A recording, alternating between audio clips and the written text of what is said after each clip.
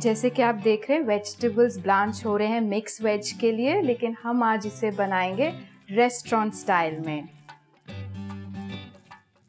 Mix veg के लिए आज मैं ब्लांच कर रही हूँ 1 कटोरी गोभी, 1 कटोरी बीन्स और 1 कटोरी गाजर। यही वेजिटेबल्स हैं जिनको थोड़ा कुकिंग चाहिए होता है। आप चाहे तो ये फ्राई भी कर सकते हैं, लेकिन ब्लांच करना एक हेल्दियर ऑप्शन है। सब्जियों को मैं गर्म पानी में 3 से 4 मिनट तक बॉईल करूंगी। इसे ब्लांचिंग कहते हैं। अब हमारे वेजिटेबल्स अच्छे से ब्लांच हो गए हैं, इनको अब हम निकाल लेंगे।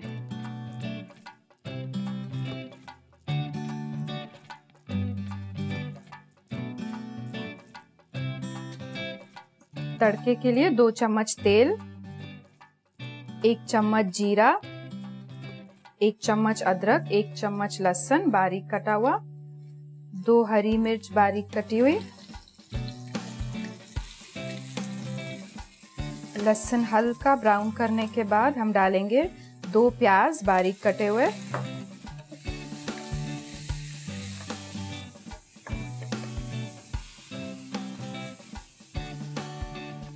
प्याज हल्का ब्राउन करने के बाद हम इसमें 3 टमाटर की प्यूरी डालेंगे।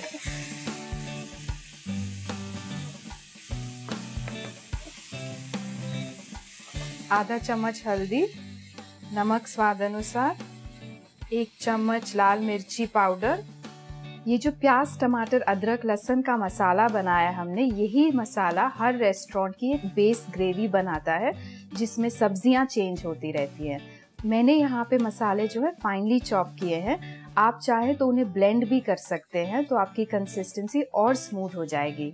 टमाटर को हम अच्छे से पका लेंगे जब तक ऑयल सेपरेट ना हो जाए। 2 चम्मच कैंड टोमेटो प्यूरी, ये जो है हमारी ग्रेवी को थोड़ा सा वॉल्यूम और डेप्थ देगी। 1 से 1.5 चम्मच धनिया पाउडर।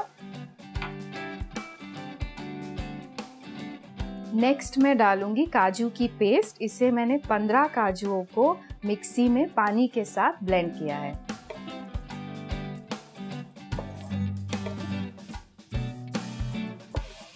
अब हम इसमें हमारे ब्लांच्ड वेजिटेबल्स डाल देंगे।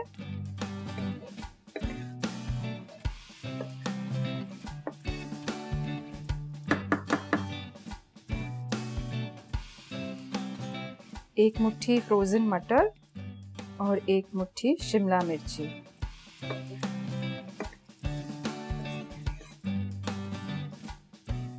इसमें से हल्का हमारा वेजिटेबल स्टॉक जिसमें हमने सब्जियां ब्लांच करी थी वो डाल के इसको अच्छे से मिक्स करके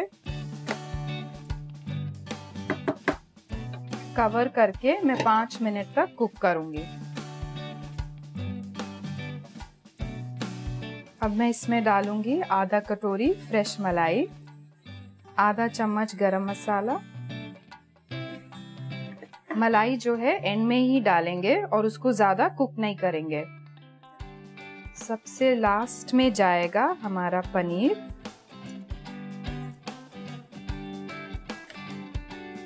और अब हम डालेंगे हल्का क्रश करके इसमें कसूरी मेथी।